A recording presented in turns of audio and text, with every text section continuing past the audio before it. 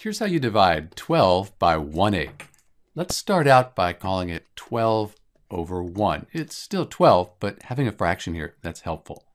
Instead of division, let's multiply it by the reciprocal of 1/8. So when you take the reciprocal of a fraction, you move the numerator to the bottom and the denominator, that goes to the top. So we have 8 over 1. 8 over 1, that's the reciprocal for 1/8.